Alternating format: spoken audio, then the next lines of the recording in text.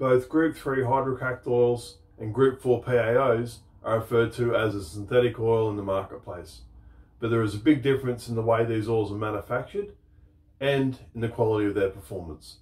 G'day, I'm Matt from KCK Lubricants, and today we're going to have a quick run over on the differences between PAO and hydrocracked oils. Hydrocracking is a complex process and a lot more complicated than we're going to go into today. But generally speaking, the oil is heated to about 1000 degrees under a pressure of about 3000 pounds.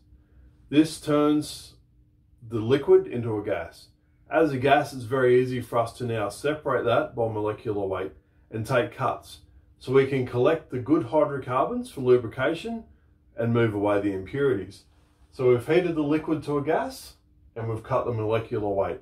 So we've got the good lubricating hydrocarbons stored. This was originally called pure base, meaning that the base stock is now pure and doesn't have the impurities of a regular oil. So this is the part where it gets its name, hydrotreating or hydrocracking. We've cracked it down to its molecular structure.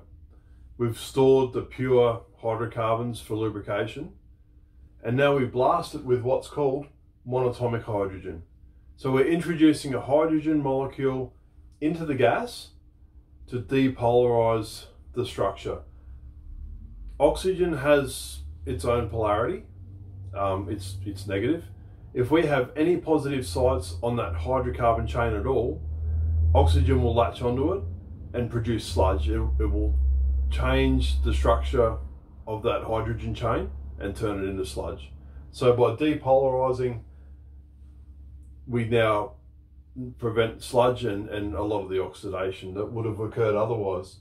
It can now be liquefied and we have a hydrocracked Group 3 product. So that would leave us with a very pure, very well made, high viscosity index Group 3 hydrocracked oil. On the other hand, the PAOs, I have a very unique, tailor-made molecule by the chemists that is specific for that application. Far superior products, much broader operating range, temperature-wise and load-wise. Both products have a spot in the marketplace, but the hydrocracked product will never be as good as a PAO, or the Group 5 ester for that matter. I hope that was helpful. I hope I cleared that up. Any comments, leave a comment below. If you liked the video, give it a thumbs up. If you haven't subscribed, subscribe. Stay up to date with what's going on, and thanks for watching.